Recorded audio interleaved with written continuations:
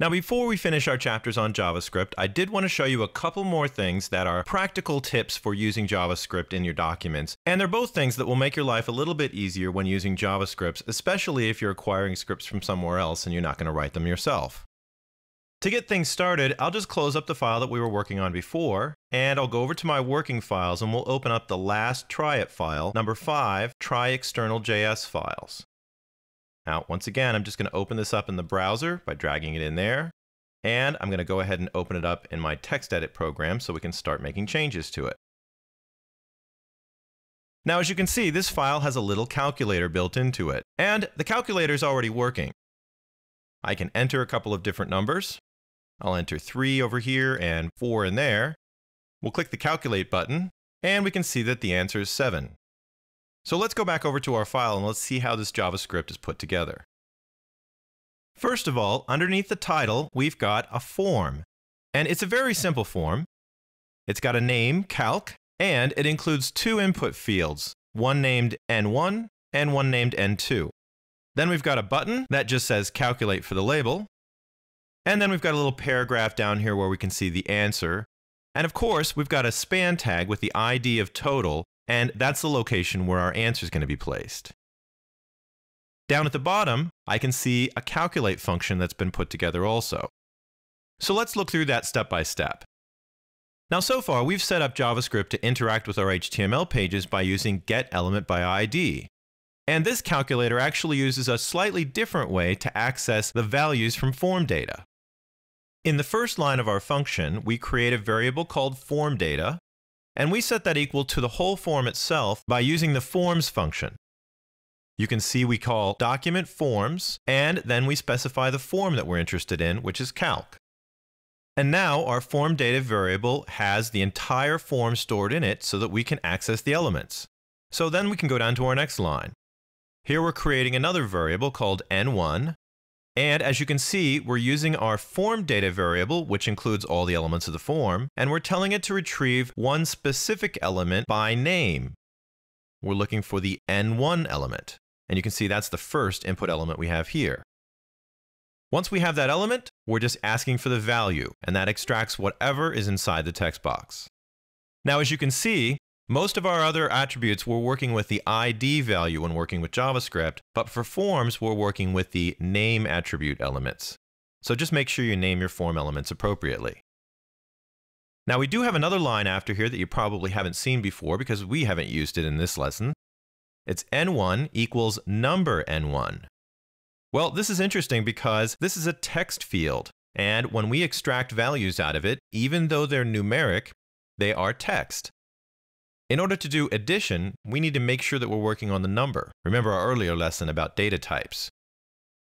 So this statement here takes the N1 that we extracted from the text input element and turns it into a number so that we can do normal addition and subtraction on it. We do the same thing for the N2 element. We've got a variable created. We go back to our form data, which includes all the form elements, and we ask for the N2 element and then grab its value. The next line after that takes that N2 value and turns it from text into a number as well. Now you can see we're ready to do some addition. Then we create another variable called total and simply add N1 and N2 together. And then we've got a familiar statement at the bottom. Document getElementById total. That drops us right into our span tag right here.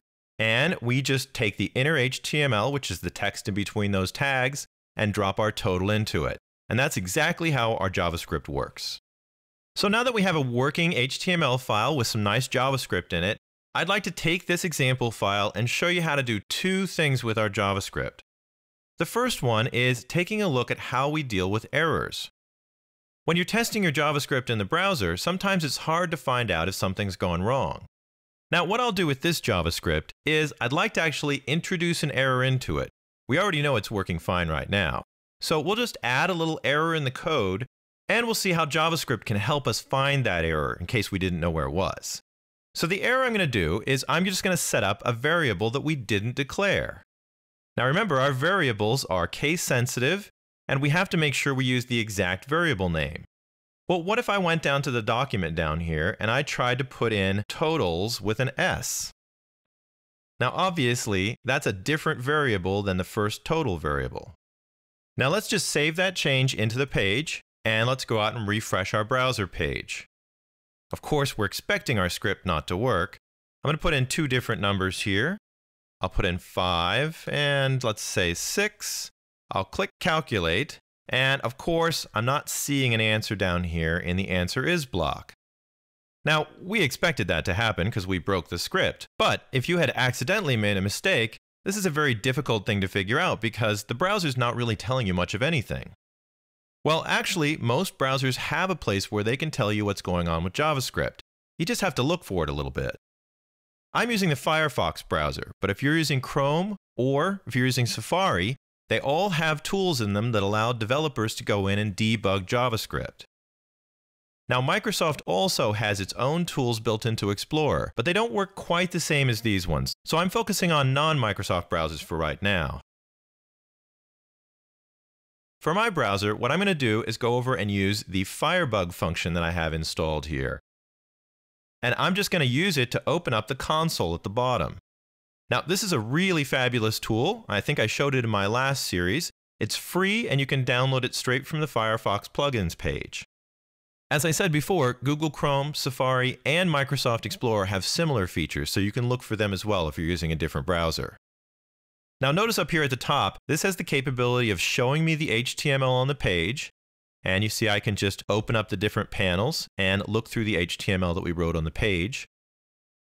I can take a look at the CSS, and I can also look at script and DOMs. But the part I'm looking for right now is this first tab called Console, so I'm going to click that. Now, this is an error console specifically for JavaScript that will tell you when things are going wrong. It doesn't show me anything right now because I need to refresh the page since I just opened the console. So I'm going to hit a refresh on my calculator page. I'll leave the 5 and 6 values in here, and I'm going to click Calculate again. Now, since we have the console open, it's sort of watching our JavaScript as we run it. So this time, when I click Calculate, I still don't see an answer up here at the top, but you can see that my console is actually telling me that I have an error. So this is where you're going to look to see what's going on. I'll take a look at the error message it's giving me. It says totals is not defined. Well, that's correct. We tried to use a variable called totals, and we don't have one defined. We do, however, have a variable called total. Now, if we take a look at the rest of the error console, it actually shows me the line that's causing the problem, and it even tells me what line number it's on. So if I have a really difficult document, I could just count down from the top. Now, as you can see, this is a whole lot better than just staring at an empty screen and trying to figure out why your script didn't do what it was supposed to do. The console isn't always going to instantly tell you everything you did wrong, but at a very minimum, it'll give you a direction to look in the code, and it will call out a few specific lines of your code that you can study to make sure you don't have any errors. Now, if I go back to my document and just fix that little error that we had, I'll get rid of the S, save my change. We'll go back and refresh the page and leave the console still open. And if I don't have any errors, I wouldn't expect to see anything down here.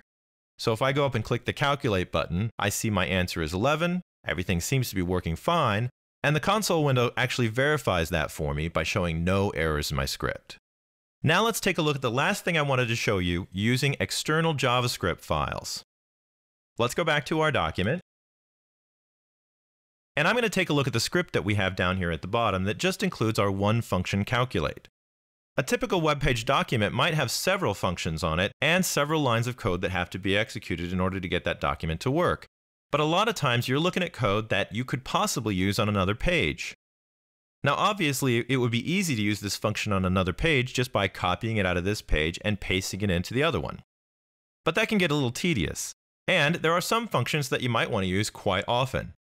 So what we do to make JavaScript a little bit more accessible and also to clean up our main HTML page is we'll take some of the JavaScript or all of it and store it in an external JS file. So let's try that out with this page. I'm going to grab the entire script tag down here at the bottom, which includes our function, and I'm simply going to cut it from our document. Now if I save this change and I go out and try to run the page, obviously it's not going to work. I'll refresh first, and I'll try our Calculate button, and you can see that this time it says Calculate, the function is not defined. Well, that makes sense because we just removed it. Let's go back and put the calculate function back in. But instead of putting it inside this document, I'm going to go and create a new text file, and I'm going to paste it into there. Now, as you can see, JavaScript just goes in a normal text file, just like HTML. But instead of giving it an HTML extension at the end, we're going to give it a .js extension at the end, short for JavaScript. Also, I do not need script tags inside the JavaScript file. Since this isn't HTML, we don't need to shield the function from that.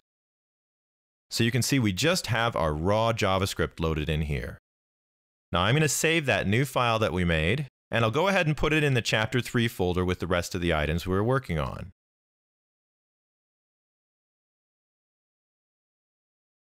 And I'll just call this file calculate-functions.js. We'll put it in the Chapter 3 folder.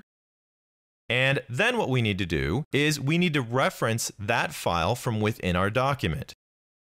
Typically, we'll do this up inside the head of the document. What I'm going to add here is another script tag. So we'll go ahead and add in script, and we'll put in a close script tag so we don't forget to close it. And what will be different about this script tag is we're not going to put JavaScript inside of it, but instead I'll go to the beginning script tag and I'm going to add a source attribute, src. And we'll set that equal to the path location of the JavaScript file that we're trying to use. In our case, I'll start off with quotes. The file is in the exact same folder, so all I need to do is call the name of the file, calculate-functions.js. I'll close my quotes, and what that basically will do is it'll include whatever JavaScript is in this file in our document when the document loads. Now let's just try it out first. I'm going to save those changes. I'm going to go back out to our browser and I'll refresh the page again. And we'll just go back and use our same 5 and 6 values and click calculate. And you can see that not only does my function work exactly like it did before, we also are not seeing any errors, which means everything's working fine. And that means that our document can go out and grab these functions and include them even if they're not included in the code. Now that makes it really easy to use these functions again. All you have to do is add a script tag with a source attribute that attaches that JS file to whatever HTML file you want to use it in. And those functions will be immediately available and you can just start calling them.